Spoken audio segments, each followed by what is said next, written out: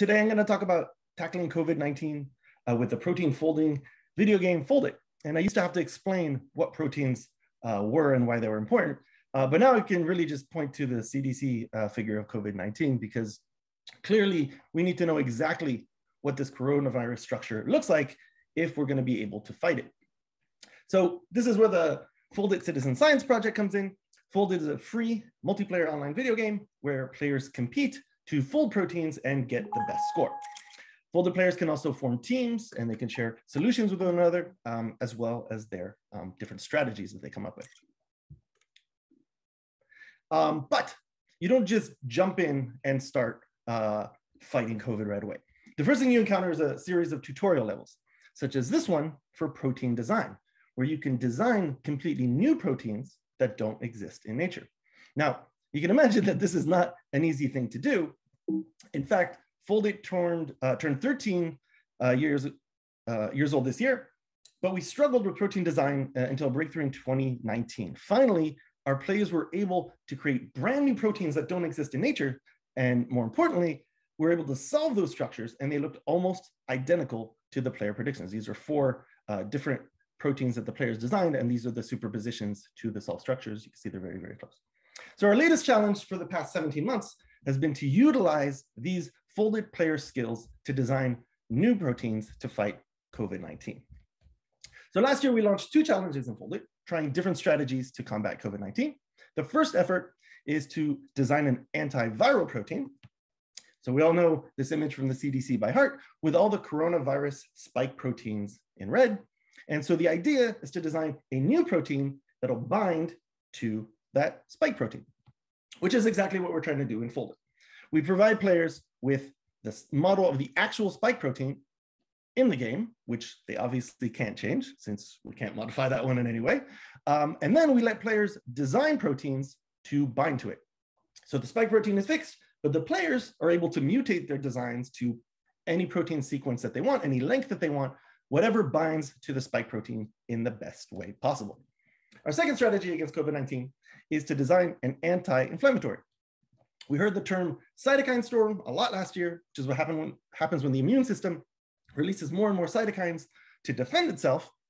These are shown here as white dots, but this instead causes the immune system to go into overdrive, and it starts attacking human organs. So the approach we've taken with Foldit is to try to block these cytokine signals and this overstimulation of the immune system. And so from a Foldit point of view, this is a similar problem. We just need to design these little green dots in order to block the white cytokines. So what makes this problem difficult?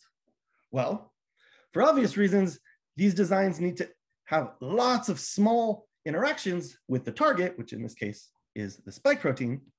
But in addition to that, the designs have to fold up by themselves before they can go and block the virus. So this is really hard because you're basically trying to optimize for 2 different things at the same time. Lots of interactions, but then a stable protein that folds on its own.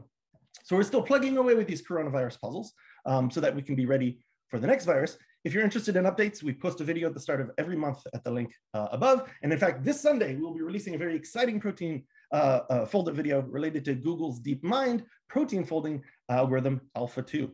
And I'm trademarking Alpha Foldit already just in case. But going back to COVID, one interesting aspect that we learned once we started posting COVID puzzles was the desire for people during the quarantine to be able to contribute in some way to the fight against COVID-19. Once we started advertising these coronavirus puzzles, we saw the second highest spike in the 13 years of Foldit of new players. Whereas our previous spike had been when we were trying to solve the structure of a known but unsolved protein, this was our biggest spike since we had started tackling protein design in Foldit, and the biggest spike by a lot. So not all the players stuck around, because designing spike binders is not an easy task, no matter how much you gamify it. But there are many that did stay and have become expert Foldit players. But even those who weren't able to contribute to the difficult COVID puzzles, they're still able to learn about coronaviruses by asking questions in our in-game chat, as well as our Foldit office hours, where we scientists answer questions over Discord. And I just want to end by pointing out that Foldit is not the only one doing this. There are other citizen science games out there, such as this one from the WHO, also fighting COVID, as well as our colleagues at Eterna, which is the RNA folding game.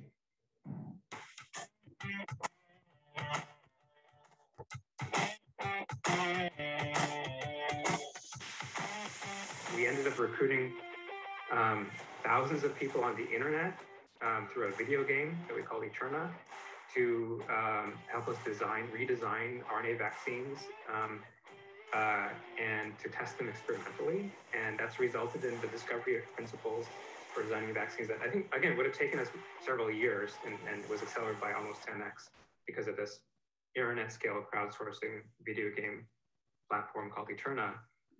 So Eterna is awesome, and we're going to try to collaborate with them to maybe get RNA proteins into Foldit so our players can help with mRNA vaccines as well. This is a huge collaboration, so I got to acknowledge everybody, but most importantly, the Foldit players, without which none of this would be possible. Thank you.